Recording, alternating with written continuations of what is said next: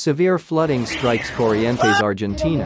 Corrientes, Argentina is grappling with unprecedented flooding following a powerful storm that unleashed 300 millimeters of rainfall within a few hours. Over 150 neighborhoods have been submerged, marking this event as the most severe flooding in the city's history.